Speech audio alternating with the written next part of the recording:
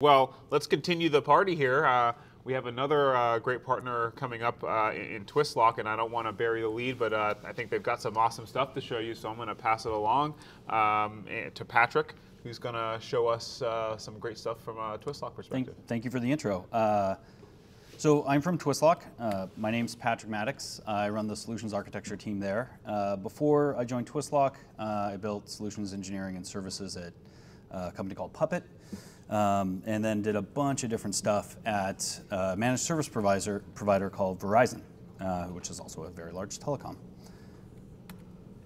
We're going to cover, mostly focus on Fargate today, although Twistlock does provide a full suite of security services for all of your AWS workloads, whether it's EC2 or EKS or Lambda or Fargate. We're going to cover all of it. But we're really today going to focus on securing your Fargate applications at runtime. And we're going to sort of start by talking about two approaches to security at runtime for Fargate. And then we're going to go into a little bit of Twistlock's Fargate runtime protection. And then through that, I'll show you a demo. So just sort of a quick primer on Fargate and kind of the stuff we're going to cover. Fargate's a service offered by Amazon. It allows you to really just worry about deploying your containers, not worry about the infrastructure underneath. I think as we saw through the demo earlier, you can use all the assets that AWS supplies and just really worry about running your container workload. You only really need to deploy the infrastructure capable of supporting that workload in terms of resourcing. And if you're familiar with Elastic Container Service, it's going to feel very familiar. You use a lot of the same artifacts and constructs. It flows very nicely. So let's talk about some of the ways you can secure Fargate applications. And this is a small component of how Twistlock works. But ultimately, when it comes to securing Fargate applications, you're dealing with a slightly different paradigm than you would in what would typically be traditional security. Fargate doesn't necessarily present security challenges, but you have to approach the problem of security a little bit differently. You are working from a place of lowered privilege. Because you don't have access to the underlying infrastructure, it's much more difficult to secure it because you can't run at that higher privilege level that typically agents require in order to provide security. You still have the obligation of full lifecycle security, so you still need to patch your containers and their images, really the images upstream within your CI system, so you need a tool that has visibility across all of that. You can scan those images upstream, but what are you going to do to protect those workloads at runtime? And we're really finding that many of our customers are using Fargate, but they also have other AWS-centric workloads that they're running. They're running virtual machines in EC2, they're running Kubernetes via EKS, they're running ECS clusters. So most of our customers are looking for a tool that covers the variety of those workloads, allows you to approach security holistically throughout the CI pipeline and kind of move workloads around across those various assets. And really what we're trying to do here is we're trying to protect against known and unknown attacks. And kind of classically known attacks fall into the category of vulnerabilities. Unknown attacks really start dealing with aberrant behavior across a running workload. And Twistlock protects against both of those. There are two main approaches to security in a Fargate world. And we're going to cover both of them at a high level. There's some pros and cons to each of them. The first approach takes the form of embedding an agent. This approach is where you include everything you need inside the container image to make it available when running. So you're effectively embedding your security inside the image. There is a downside here. There's actually a couple downsides, but the first downside is that anybody can modify that image and strip out the security layer you put in there. Sometimes this can happen intentionally, sometimes this can happen absently, so someone just forgot to add it or didn't update it. There's an operational sort of development downside here as well. You've now sort of complicated your image, sort of reduced it or added to it, taken away from the most sort of pure form of that image, the sort of minimal workload it's supposed to do, by bundling in security at images. And it means also to achieve security, you have to add security in as a layer for every single image. So you're modifying every single one of your images, which somewhat makes them less portable. Twistlock's approach is different. For Fargate, we load the agent at runtime. We load it from a sidecar container.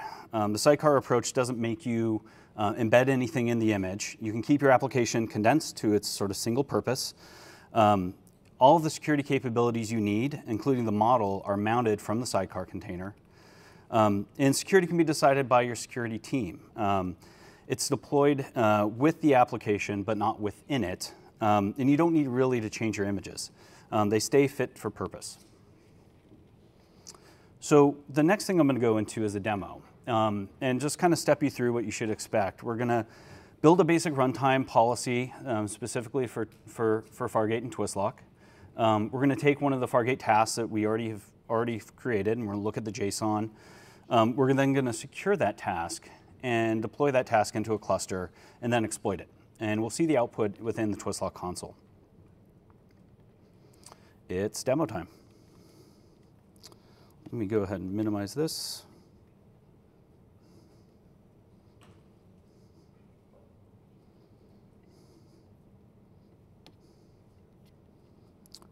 What we're looking at right here is one of my demo environments.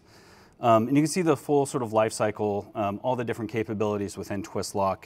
The ability to manage vulnerabilities and compliance, the ability to provide runtime protection for everything else, the ability to automatically map out your infrastructure. What we're going to focus on is a slightly different, more condensed, very focused approach to Fargate. And as I step through what you should expect, we're going to start with, I'm going to zoom it in a little bit so you can see a little bit of it. We're going to start with adding a policy. And when we add a policy, we're just going to name it. We're going to call it EkoSystem Day. We're going to change some of the policy attributes. We're not going to explicitly allow or deny processes within the Fargate container. You absolutely can, but we're not going to do that here. What we're really going to do is we want to make sure that no binaries run inside this task that weren't part of the original image. And so we're going to turn on prevent. And then we're just going to leave it like that. We're not going to do anything else. We've created our policy, very straightforward. You, of course, can create these policies via API. Everything you're seeing actually right now is just a thin wrapper around our API. The next thing we need to do is we need to actually deploy that task. And when it comes down to deploying a task, we're going to select Fargate as the defender. Now, the defender is the element that provides the protection for customer infrastructure. And so we're going to take our task JSON. This is one that I had already created. We're going to copy it. Then we're just going to put this in the API. We're going to generate a protected task. We're going to copy that protected task. We're going to go over and create a new task definition for Fargate. We'll scroll down a little bit. We're actually going to use the configuration via JSON that was mentioned earlier. I'm going to take that. I'm going to put that task in there. And again, all this can be driven by the API, but I'm showing it to you in the graphical interface so you get an idea of what it looks like. We're going to save it, and then we're going to create our task. Let's go look at that task definition, and let's go ahead and run a task off of it. We're not going to need to do a bunch of configuration here. We're simply going to give it a subnet, and we're going to instantiate it. And while that churns, and while Fargate takes care of building out that workload, we're going to start diving into it.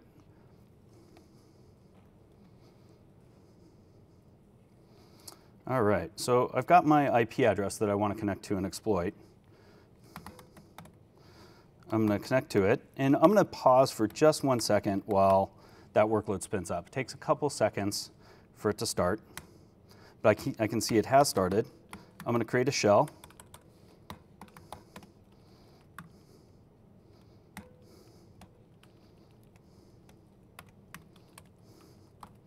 I'm going to go ahead and see I'm inside the container. I'm going to go over to temp. I'm going to bring down an exploitable binary.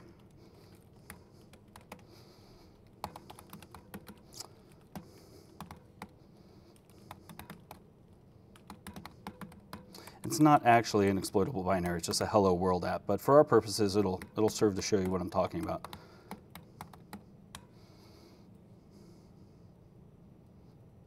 Up, I hit the wrong button. Unfortunately, what I feared did happen. We're going to go ahead and run one more like this. And that's because I fat fingered, because we're using netcat.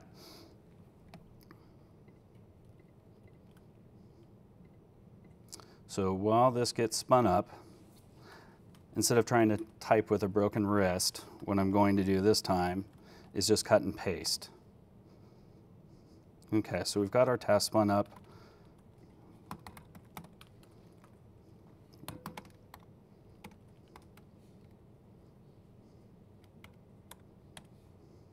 And while this task spins up, I apologize, just one more second. Okay, I'm connected. I'm going to go over to my scratchpad here.